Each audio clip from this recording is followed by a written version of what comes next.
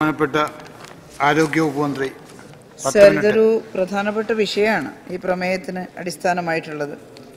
സംസ്ഥാനത്തിലെ സ്വകാര്യ ആശുപത്രികൾ, ലാബുകൾ, സ്കാനിംഗ് സെന്ററുകൾ തുടങ്ങുന്ന ചികിത്സയുമായി ബന്ധപ്പെട്ട എല്ലാ സ്ഥാപനങ്ങളുടെയും പ്രവർത്തന നിലവാരം അതൊരു മെച്ചപ്പെടുത്തേണ്ടതായിട്ടുണ്ട് സർ. വളരെ പരിതാപകരമായ അവസ്ഥ ചില സ്ഥാപനങ്ങളിലുണ്ട്. പിന്നെ മാനേജ്മെൻറ്റ് സംവിധാനം, സ്വാശ്രയ സംവിധാനം ധാരാളമായിട്ട് വന്നപ്പോൾ, സ്വകാര്യ സംവിധാനം ധാരാളമായിട്ട് വന്നപ്പോൾ അവർക്കവിടെ എന്തുവാകാമെന്നുള്ളൊരവസ്ഥ ചില സ്ഥാപനങ്ങളിലുണ്ട് എന്നുള്ളതാണ്.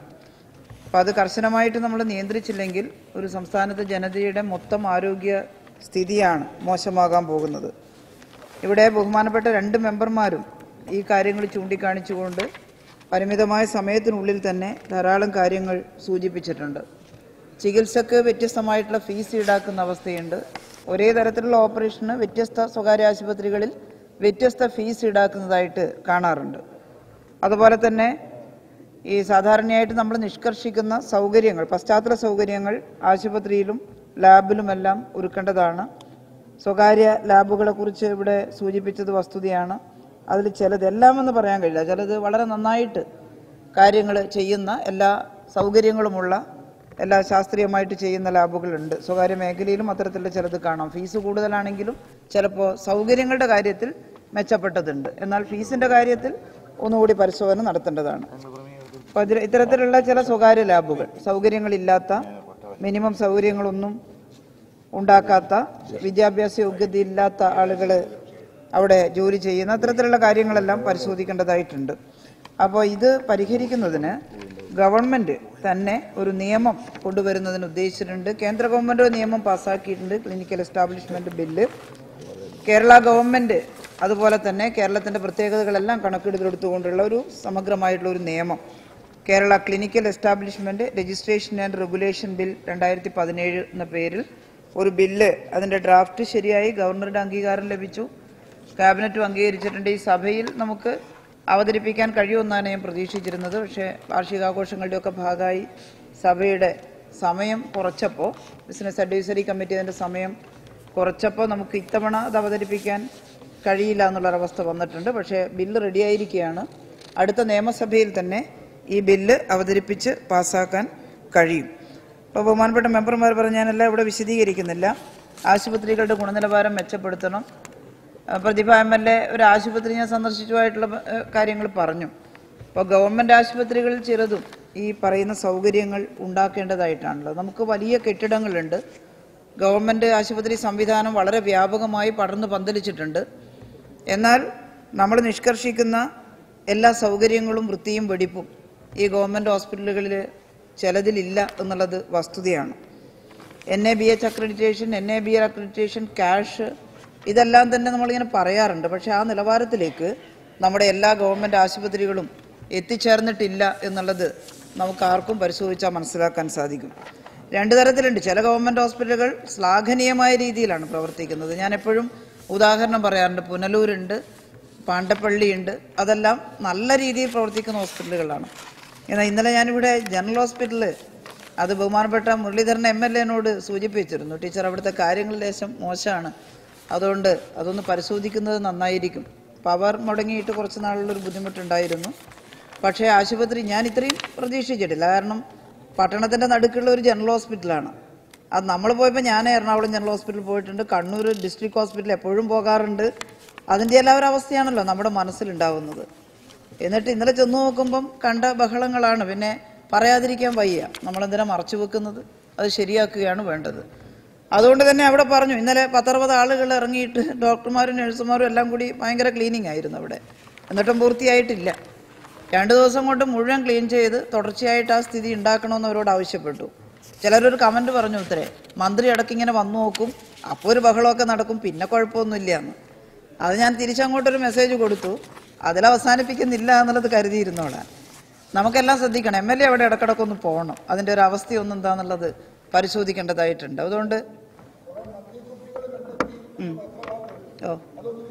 തീർച്ചയായിട്ടും വിശദീകരിക്കാൻ എനിക്കൊന്നുമില്ല. ഞാൻ ആ മദ്യം കഴിക്കുന്നത് നേരിട്ട് കണ്ടിട്ടില്ല. അവിടെ ചെല്ലുമ്പോൾ അവിടെ ഈ സ്കൂട്ടർ പാർക്ക് ചെയ്യുന്നൊരു സ്ഥലമുണ്ട്, ഒരു ചെറിയൊരു ഗാരേജാണ്. അതിനകത്ത് ഈ അഴുക്കൊക്കെ കണ്ടിട്ടാണ് ഞാൻ അങ്ങോട്ട് പോയി നോക്കിയത്. ഇവിടെ കടലാസും ഇതൊക്കെയുണ്ട്. കാലാകാലമായിട്ട് അവിടെ അങ്ങനെ പാർക്ക് ചെയ്യുന്നതാണ്. അപ്പോൾ അതിൻ്റെ പിറകിലൊരു ഹാർഡ്ബോർഡ് പെട്ടിയിൽ കുറേ മദ്യക്കുപ്പികൾ. DHS നേരിട്ട് ചെന്ന് ടീച്ചർ ഇങ്ങനെയൊന്നും ഉണ്ട് എന്ന് പറഞ്ഞു. ഞാൻ പറഞ്ഞു ഇങ്ങോട്ട് എടുക്കാൻ പറഞ്ഞു. ആരാണ് അവിടെ ഇരുന്ന് മദ്യപിച്ചതെന്ന് അന്വേഷിക്കാൻ വേണ്ടി പറഞ്ഞിട്ടുണ്ട്. അത്തരത്തിൽ എടുക്കേണ്ടതില്ല. ബഹുമാനപ്പെട്ട MLA, ഇതൊരു സഭാതലാണ്. വളരെ വളരെ അത്തരത്തിലുള്ളൊരു ഒരു വാദഗതിയിലേക്ക് നമ്മൾ പോകരുത്. കാരണം അവിടെയുള്ള ഡോക്ടർമാരെല്ലാം നല്ല മാന്യന്മാരായിട്ടുള്ള ഡോക്ടർമാരാണ്. അവർക്ക് പാളിച്ച പറ്റിയിട്ടുള്ളത് ആശുപത്രിയുടെ ഭരണത്തിൽ കുറച്ചും കൂടി ശ്രദ്ധിക്കണം എന്നുള്ളതാണ്. വൃത്തിയും പഠിപ്പൊക്കെ കാത്തത് നമ്മൾ വളരെ അവരെ തരം താഴ്ത്തുന്നത്. അവർ അന്തസ്സുറ്റ നല്ല ജീവിതം നയിക്കുന്ന വ്യക്തികളാണ് ഇവിടുത്തെ ഡോക്ടർമാരും നഴ്സുമാരും എല്ലാം. പേഷ്യൻസിൻ്റെ കൂടെയൊക്കെ ധാരാളം ആളുകൾ വരുന്നുണ്ട്. അങ്ങനെയുള്ള ആളുകൾ അവിടെ ഇരുന്നിട്ട് മദ്യപിക്കുന്നുണ്ടോ എന്നുള്ളത് പരിശോധിക്കണം. പേഷ്യൻസ് എന്ന് പറയാൻ പറ്റില്ല. അങ്ങനെ നമ്മളൊരു വിവാദ വിഷയമായിട്ട് എടുക്കുകയല്ല വേണ്ടത്. പരിഹരിക്കാൻ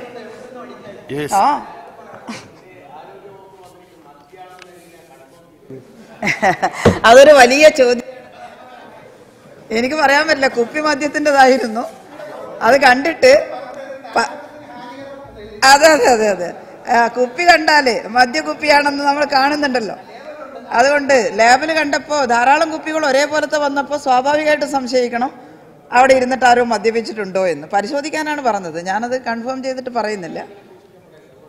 അതെ അതെ അതെ അതെ അതെ ആരെയും അവിടെ അതിൻ്റെ പേരിൽ പ്രത്യേകിച്ച് പറഞ്ഞിട്ടില്ല. ഞാൻ പറഞ്ഞു ഇതെങ്ങനെ ഇവിടെ വന്നു എന്നുള്ള അന്വേഷിക്കാൻ പറഞ്ഞിട്ടുണ്ട്. ഏതായാലും അതൊന്നും പൊതുജനങ്ങളിൽ നിന്ന് മറച്ചു വെക്കേണ്ടതല്ല. നമ്മളത് അന്വേഷിച്ച് അതില്ലാതിരിക്കാൻ ആരെങ്കിലും അത് പരിശോധിക്കട്ടെ. എനിക്ക് കണ്ടിട്ട് ഒറ്റക്കാഴ്ചക്ക് തോന്നിയത് മെഡിസിൻ അല്ലെന്നാണ് പ്രാഥമിക നിഗമനത്തിൽ. അപ്പോൾ ഏതായാലും അത് പരിശോധിക്കണം. ആ ആശുപത്രിയൊക്കെ തള്ളിപ്പറയേണ്ടതല്ല. ജനറൽ ഹോസ്പിറ്റൽ നന്നായിട്ട് ഒരുപാട് ജനങ്ങൾ ആശ്രയിക്കുന്ന, ഒരുപാട് നല്ല കാര്യങ്ങൾ ചെയ്യുന്ന, ധാരാളം പ്രതിജ്ഞാബദ്ധരായിട്ടുള്ള ഡോക്ടർമാരും നഴ്സുമാരും ഒക്കെയുള്ള ആശുപത്രിയാണ്. അതിനെ ആകെ തള്ളിപ്പറയൊന്നും വേണ്ട. പക്ഷേ ശുചീകരണത്തിൻ്റെ കാര്യത്തിൽ പാളിച്ച ഉണ്ടായിരുന്നു എന്നുള്ളത് ശരിയാണ്. അത് പരിഹരിക്കാൻ വേണ്ടിയിട്ട് ഇന്നലെ തന്നെ പിന്നെ ബുദ്ധിമുട്ടൊന്നുമില്ല. അവിടെ പിന്നെ HDS നല്ല കാശുണ്ട്. പ്രധാന കുഴപ്പം കുറേ കാലങ്ങളായിട്ടുള്ളതാണ്. എന്ത് കാര്യങ്ങളുണ്ടെങ്കിലും ജനപ്രതിനിധികളെ അറിയിക്കുന്ന ഏർപ്പാട് അവിടെ ഇല്ല. കഴിഞ്ഞ 5-6 വർഷമായിട്ടുള്ള ഏർപ്പാടാണ്. ഞാൻ തന്നെ പലപ്പോഴും പത്രം വായിച്ചറിഞ്ഞിട്ടാണ് ആശുപത്രിയിൽ പോകാറ്. ഇവിടെ മുമ്പ് ഒരു സംഭവം ഉണ്ടായിരുന്നു 9-ാം വാർഡിലത്തെ രോഗികളെന്ന് പറയുന്നത് ബഹുമാനപ്പെട്ട മന്ത്രിക്ക് അറിയാം. ഈ പുറമേ നിന്നൊക്കെ വരുന്ന ഏതാണ്ട് എന്താ പറയേണ്ടത് മാനസിക വൈകല്യമുള്ളവരെയാണ് കൊണ്ട് താമസിപ്പിക്കുന്നത്. പക്ഷെ അങ്ങനെ വരുമ്പോൾ ആ വാർഡിലുണ്ടാകുന്ന ഇഷ്യൂ പോലും അന്ന് ഞാൻ അറിഞ്ഞിരുന്നില്ല. പിന്നീടാണ് ചെന്ന് അതിനുവേണ്ടി പ്രത്യേകിച്ച് ഒരു കമ്മിറ്റിയൊക്കെ ഉണ്ടാക്കിയത്. അപ്പോൾ ആശുപത്രി അധികൃതർ ഒരു പ്രധാനപ്പെട്ട ന്യൂനത ഇന്നും ഇന്നലെയും തുടങ്ങിയതല്ല. ഒരു കാര്യം ആരെയും അറിയിക്കില്ല. പത്രങ്ങളിൽ സീരിയസ് ആയിട്ടുള്ള വാർത്ത വരുമ്പോഴാണ് ജനപ്രതിനിധികൾ പോലും അറിയുന്നത്. അങ്ങനെ പത്രം വായിച്ചറിഞ്ഞിട്ടാണ് ഞാൻ ബഹുമാനപ്പെട്ട മന്ത്രിയോട് പറഞ്ഞതും. അതിൻ്റെ ഫലമാണ് ഇന്നലെ ഉണ്ടായ സംഭവങ്ങൾ. എനിക്ക് തോന്നുന്നത് ഈ മദ്യക്കുപ്പികൾ ഇവരുടെ കൂട്ടിന് വരുന്നവർ അവിടെ ഇരുന്ന് കഴിക്കുന്നുണ്ടാകും. അങ്ങനെ ചില ആക്ഷേപങ്ങൾ ഉണ്ടായിരുന്നു. ഞാനത് ആശുപത്രി അധികൃതർ ശ്രദ്ധയിൽ മുമ്പ് പെടുത്തിയതാണ്. പിന്നെ ഞാൻ പറഞ്ഞു ആശുപത്രിയിലെ ഭരണമായിട്ട് ബന്ധപ്പെട്ട് ജനപ്രതിനിധികളൊക്കെ അറിയിക്കേണ്ടതാണ്, പറയേണ്ടതാണ്. അതിനകത്ത് ഇന്നലെ ഒരു HDS മെമ്പർ എൻ്റെ കൂടെ ഉണ്ടായിരുന്നു. ഞാൻ പറഞ്ഞു എല്ലാ ദിവസവും അവിടെ ചെന്ന് നോക്കിക്കൊള്ളണം എന്ന് പറഞ്ഞു അദ്ദേഹത്തോട്. അപ്പോൾ അറിയിക്കുന്നില്ല എന്നുള്ളൊരു പോരായ്മ അവിടെ ഉണ്ട്. അത് പരിഹരിക്കാം. നമുക്കിനിയിപ്പം പരിഹരിച്ചേ പോകാൻ പറ്റുള്ളൂ. അവരോട് നല്ലൊരു മാസ്റ്റർ പ്ലാൻ ഉണ്ടാക്കാൻ പറഞ്ഞു. അവിടെയുള്ള 1-2 നല്ല സമർത്ഥരായ ഡോക്ടർമാർ കൂടി പ്രാഥമികമായൊരു മാസ്റ്റർ പ്ലാൻ തയ്യാറാക്കിയിട്ടുണ്ട്.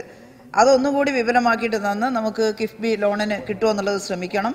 എന്നിട്ട് ചരിത്രപ്രസിദ്ധമായിട്ടുള്ളൊരു ഹോസ്പിറ്റലാണല്ലോ, അതിന് നമുക്ക് MLA ഫണ്ടും ഒക്കെ കൊടുത്താൽ നമുക്ക് കൂട്ടായിട്ടൊരു ഇടപെടൽ എന്തായാലും അതിൻ്റെ ഈ ചീത്തപ്പേര് നമുക്ക് കളയണം. എന്നിട്ട് നല്ലൊരു ഇടപെടൽ. HDS നല്ല ഫണ്ടുണ്ട്. 93 ലക്ഷത്തിലധികം രൂപ HDS അതുപോലെ തന്നെ പിന്നെ 1.25 കോടി RSBYയുടെ ഫണ്ടുണ്ട് അവരുടെ കയ്യിൽ. അപ്പോൾ ക്ലീനിങ് സ്റ്റാഫിൻ്റെ എണ്ണത്ത് കുറവുണ്ടെന്ന് പറഞ്ഞു അവരെന്നോട് വൃത്തിയാക്കാത്തതിന് കാരണം പറഞ്ഞപ്പോൾ.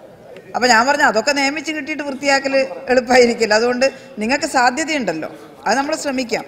ആ സാധ്യത ഉപയോഗപ്പെടുത്തിയിട്ട് ഈ ഫണ്ടെടുത്തിട്ട് നമുക്ക് താൽക്കാലികമായിട്ട് ആളെ വെച്ചിട്ട് ക്ലീൻ ചെയ്യാമല്ലോ, അത് പറഞ്ഞിട്ടുണ്ട്. അപ്പോൾ ഏതായാലും അവർക്കൊരു കുറ്റബോധം തോന്നിയിട്ടുണ്ട്. അവർ നന്നായിട്ട് ഇന്നലെ ഇടപെട്ടു. എല്ലാവരും കൂടി ചേർന്നിട്ട് ഹോസ്പിറ്റൽ വൃത്തിയാക്കാൻ ശ്രമിച്ചിട്ടുണ്ട്. നല്ല മാറ്റം അവിടെ ഉണ്ടാകുമെന്ന് ഞാൻ പ്രതീക്ഷിക്കുന്നു. ആ മാറ്റം തുടരുന്നതിന് ജനപ്രതിനിധികളെല്ലാം ചേർന്ന് MLAയും ഇടപെടണം. ഞാനും ഇടയ്ക്കൊന്ന് ഒന്നുകൂടി പോയി നോക്കണം എന്ന് കരുതുന്നുണ്ട്. പിന്നെ ഒരു ശ്രദ്ധ കൊടുത്താൽ നമുക്ക് ഏറ്റവും നല്ലൊരു ഹോസ്പിറ്റലായി നമുക്ക് GHനെ മാറ്റാൻ സാധിക്കും എന്നുള്ളതാണ്. ഞാൻ ഇതിലേക്ക് തിരിച്ചു വരാണ്. ഞാനിനി കൂടുതൽ സംസാരിക്കുന്നില്ല. ഇതേ ആശയത്തിലൊരു ബില്ല് നിയമസഭയിൽ ഔദ്യോഗികമായി ഗവൺമെൻറ് അവതരിപ്പിക്കുന്നു എന്നുള്ളത് കൊണ്ട് ഈ പ്രമേയം പാസ്സാക്കേണ്ടതില്ല എന്നുള്ളതാണ് ഞാൻ പറയുന്നത്. ശ്രീ C. മമ്മൂട്ടി, അങ്ങയുടെ പ്രമേയം പ്രസ് ചെയ്യുന്നുണ്ടോ? ഗവൺമെന്റ് ഇപ്പോൾ ഒരു ബില്ല് കൊണ്ടുവരുന്നു എന്നുള്ളത് തന്നെ ഈ സഭയുടെ കൂടി ഒരു സപ്പോർട്ടോട് കൂടി ഒരു ആവശ്യം നമ്മൾ അംഗീകരിക്കുന്നത് പോസിറ്റീവായിട്ടുള്ള സാർ എടുക്കുക. അതുകൊണ്ട് നമുക്കിത് പാസ്സാക്കുന്നതിന് കുഴപ്പമില്ലല്ലോ. സമയം പാസ്സാക്കേണ്ട ഒരു ആവശ്യകത വരുന്നില്ല. അതുകൊണ്ട് ബില്ല് വരുമല്ലോ. ഇതിന്റെ സതുദ്ദേശവും ഇതിന്റെ ആശയവും ഗവൺമെന്റ് അംഗീകരിക്കുകയാണ്. പ്രസ് ചെയ്യുന്നുണ്ടോ സാർ? ഇതിൽ ഏറ്റവും പ്രധാനം സ്വകാര്യ ആശുപത്രിയിലെ ചൂഷണം വളരെ ക്രൂരമായ രീതിയിൽ പോവുക. പല സ്ഥലങ്ങളിലും ഡെഡ് ബോഡി വെന്റിലേറ്ററിൽ വെച്ച് 10 ദിവസം മരിച്ച ബോഡി മരിച്ചിട്ടില്ല എന്ന് പറഞ്ഞിട്ട് 5-10 ലക്ഷം റുപ്യ വാങ്ങുന്ന കേസുകൾ വ്യാപകമാണ്. ഓപ്പറേറ്റ് ചെയ്യുന്ന MBBS ഡോക്ടർമാർ പോലും ക്വാളിഫൈഡ് അല്ലാത്തൊരു ഓപ്പറേഷൻ നടത്തുക, ഒരുപാട് രോഗികൾ മരിക്കും. ഇത്രയും മാരകമായ സംഗതി കർശനമായ നിയമം കൊണ്ടുവരൽ ആവശ്യമാണ്. അതുകൊണ്ട് ഇപ്പോൾ കൊണ്ടുവരുന്ന ബില്ല് തന്നെ അത് ഈ സഭയുടെ എല്ലാവരുടെയും അംഗീകാരത്തോടുകൂടി ആകുന്ന നന്നായിരിക്കും എന്നുള്ളതുകൊണ്ട് ഞാൻ അഭ്യർത്ഥിക്കുകയാണ്, പാസ്സാക്കണമെന്ന് അപേക്ഷിക്കുന്നു. പ്രസ് ചെയ്യുന്നുണ്ടോ? അല്ല, സഭയുടെ അംഗീകാരത്തോടെ പിൻവലിച്ചിരിക്കുന്നു.